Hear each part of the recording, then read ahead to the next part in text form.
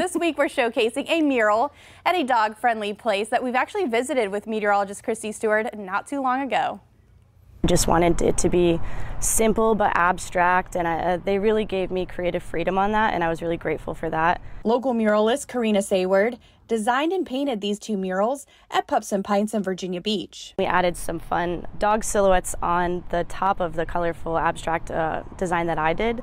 One mural is 25 foot and the other is around 12 foot. And if you look at the type of dogs, they're actually the 3 dogs that belong to the owners. So I kind of gave it a personal feel to it as well. Sayward says it took just under 3 weeks to complete both murals. It was nice to see their reaction when it made them really happy, and I felt really happy painting it. I love that. I was like hoping my mic wouldn't cut out because I was like, cute. Yeah, it's so cool.